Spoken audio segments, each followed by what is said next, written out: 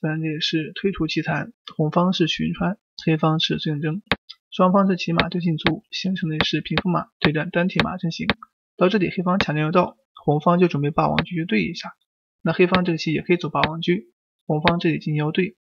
黑方这个棋正常可以先出车再说，不急。他先走对调的话，其实是帮红方出车。当他再去选择出车的时候，红方车到河口了。那对方虽然说车也可以长起来，但是这个棋的局面就是红方一对兵之后我们发现红方这个棋它多博招象。现在黑方选择，黑方这时候选择象3进5，那红方这里呢就抢到一个炮8推2的先手这招棋呢就是一仰过冲。那么其实呢这招棋冲过去吃掉或者对完之后再对这个兵，问题它也不大，只是说黑方呢他这个进攻的过程中他不希望被对方利用所以就上马想要抢先手骗红方一下。结果呢这里红方这里并没有躲，而是对掉了。那么这个棋对完之后呢，这个马贸然去上，导致了中路空虚。红方一上马之后就要打车踩中兵了，这样一来的话对方就赶快回马去守。那这里你先打他会让开，守住河口暂时也没用所以呢在这个局面下那么便宜不是很大为什么呢？你一打他一走你往这一点人家一冲，你过来一吃他一对，有这么一个手段所以呢到这里之后红方是走了一个顿挫，这步棋很精彩，是本局精华所在。一打一退打你，对方呢车到河口去看兵的时候，打车把你赶走之后可以踩中兵了。现在先准备强行往过冲那么这你不冲也不行，到这里你这个马必须要上，希望通过对马解围，他直接踩掉，你要是扣他可以对车没有用。所以眼看这个局面红方可以对车，黑方索性先期后取，那么这样一来的话就可以达到一个对子的目的。那现在这个棋黑方他选择车5推1，他并没有选择车5进2，为什么呢？因为你走这一步棋红方有一步回马的好棋，看似你可以吃双，他可以这边跳一将，这样的话你就是白狮子那么这个棋为什么不敢象掉呢？因为你现在之后炮7平5打死车，所以这个套路很深就算你退回去那么将来这个车被打死了，就算你中间可以将然后实现一个一车换双，但是毕竟他有3个兵的情况下，他只要保2个兵，那以许云川的残局保这2个兵还是没问题的，那你就合不到所以这棋尴尬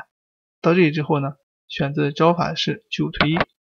那这里吃着马就马5进7，如果简单换掉就和棋了。接下来这棋呢对方躲开，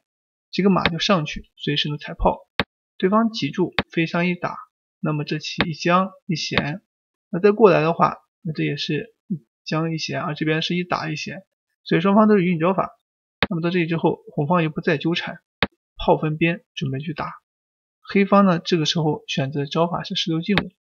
那么红方打出去，如果你对打的话将来多兵多双兵必胜，所以对方这个时候就选择车3进1准备过来吃炮。红方的兵9进1不着急，踩掉容易和棋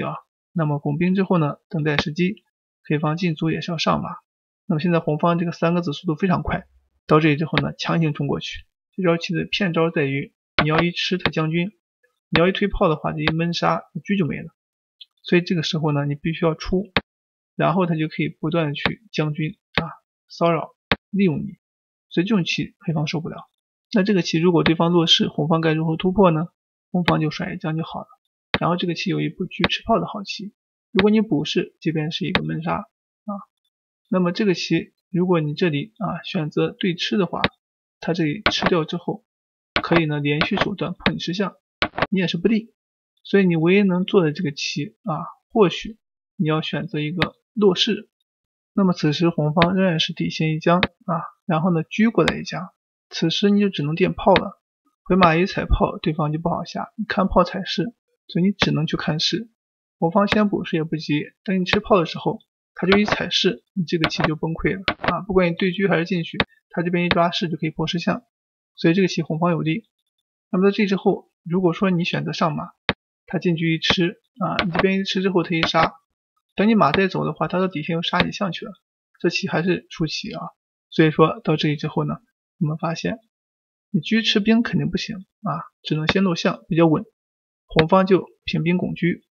对方中间一将之后呢，这里正常补士可能会被对方出好将提门栓所利用。那接下来红方走一步车八平5，这是一个骗术，仍然是诱惑你去吃你一吃我就跳一将，出来之后呢平炮打你象，你又不能跟一将车没了，那你不跟打一将还吃着这个炮，退车守还守不住因为这个棋卡着象眼之后呢就强吃所以这手段太多到这里呢不太好应付。那么临场的话，这里只好先甩过来。到这里的话，红方也先补士，黑方就先出老将，红方仍然跳进去，这里的话黑方就上马了。现在这个棋打象很厉害，平炮一保，下兵的得势不饶人，退车呢牵住你。红方退回之后呢，这个棋将来也就会给你吃，那你不敢吃呀。那么这个棋为什么不敢吃呢？我们来看，如果吃掉会怎么样？如果吃掉他这个兵3进1拱着马，平车叫人杀，你一电炮把车踩了。当你认为可以去传一将解围的时候再把它吃掉，那么他一将同样你要电炮过来，把你象一打之后呀，这个车过来吃马叫杀，你可能就受不了了这个棋如果说你再去抓炮，你肯定抓不到，你打着象，你再吃马也吃不到，因为你一吃一将把车抽了。所以这样的手段，那你可能唯一的招法，在这个时候可能会走一个进炮去看自己的马。那么此时红方会回马踩炮，黑方如果一将这边一吃退车一保的话，他这边一将，将来你回马之后呢，这个炮就被吃掉了。所以说有这么一个变化存在。所以说在这个时候的话，那你就不能这样去走。如果你要是甩开准备从底线想偷一下，他回马一将这个棋上来点死就回马，然后点一将之后过来吃马，你根本没有机会出手你到这儿之后呢，杀一将之后这就连杀了。所以说到这个时候，你可能需要走的也就是推炮去坚守，但是他推炮一隔断，这个棋很绝情呀，下一步要杀你还是守不住所以说在这个时候你吃这个兵等于是自杀呀，不吃又不行，先踩一个吧。那么到这里的话，退车抓，强占要道逼迫对方一冲之后呢，这个车把马就锁住了，锁在边线之后呢，炮被牵住不敢动，打象，车看住迎面不敢吃兵担心随时平车偷袭。那么现在马又被困在边角，这棋全盘受制，非常痛苦。对方还要担心车到底线杀象的手段，先补一个再说到这里的话，红方落象，元帅偷跑，准备呢平炮过来，这棋走的得势不饶人呀。那么现在对方只好直视了，接下来红方就把黑方车给套住了。这车被套住这个马被锁住，所以对方进炮想要把马解围，要踩炮。红方顺势到底线去硬踩中象去了，对方一飞象之后打着马，那杀一将再说接下来打着马的话，这棋这个马其实可以退回来但他先杀一将之后过来先杀你的车这招棋呢就是看怎么下，对方车不能再躲呀，再躲回马又利用，所以你就回马一踩，索性就看住，这个时候形成一个对杀你要吃马我打你马，那这里红方也接受了。换掉之后呢，这个棋进去吃车，形成车炮兵，对战的是车炮卒，但是你的士象被破掉了，对方也只好先破个象，到这里退回来抓车抢先手。那么对方想出手没有机会，现在吃着炮就进老将准备交换，一旦一交换，这个棋有望谋和，但是呢红方不会给他机会，先破象，这个棋骗你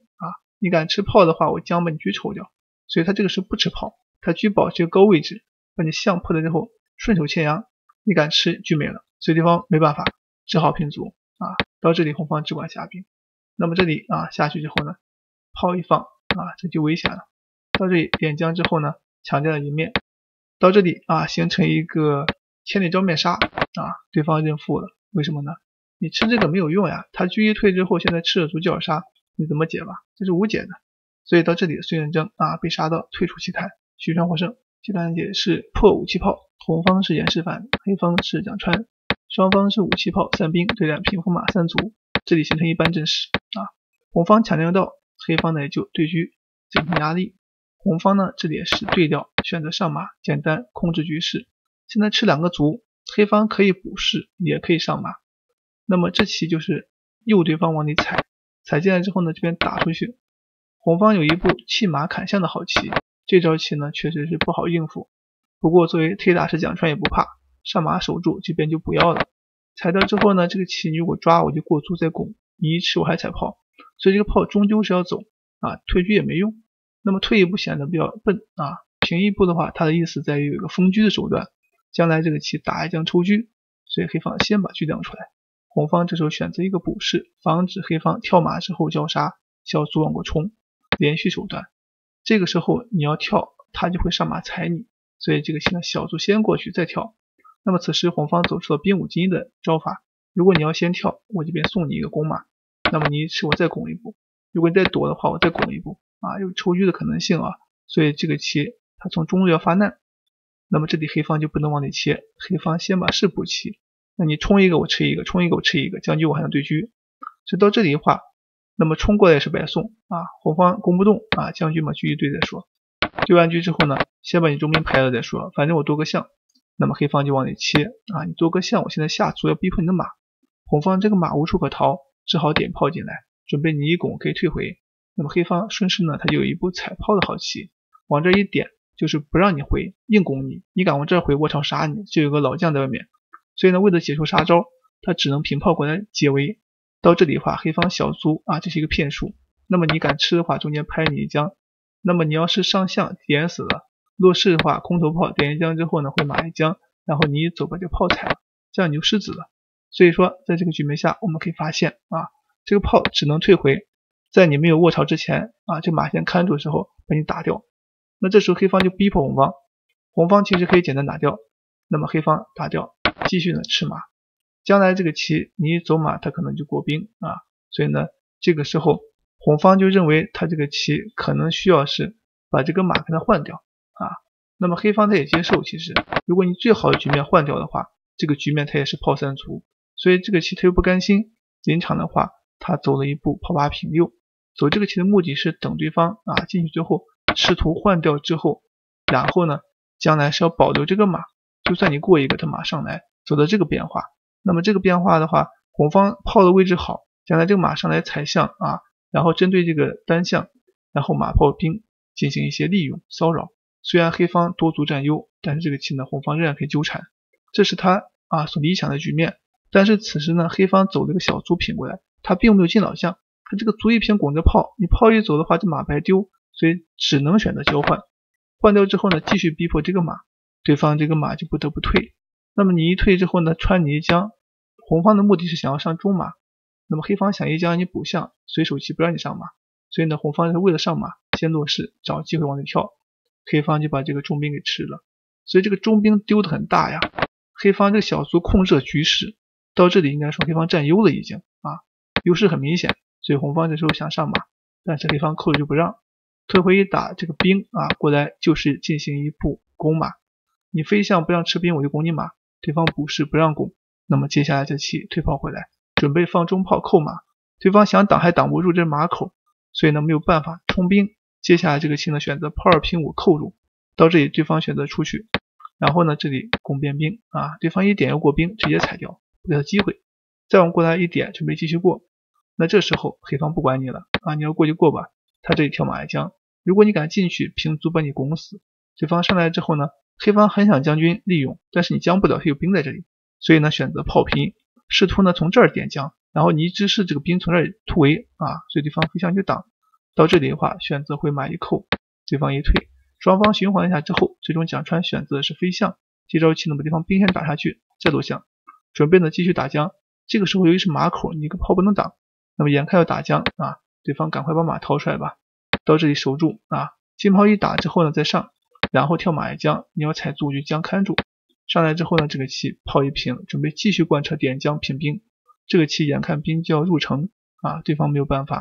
选择金炮点一下，那么到这里选择一将，然后呢这个棋飞个象把它扣住啊，这道棋不让这个马往里跳，也不给他这个平炮将来打马先手的机会，那么这里的话对方只好平兵啊，现在这个棋呢小卒一平，对方切进来之后呢，这个棋将一军，对方这里知势之后炮二退二，眼看下一步这边有一个闷扎的手段，对方到这里选择认输，那么这个棋红方其实可以平兵，为什么他要认输呢？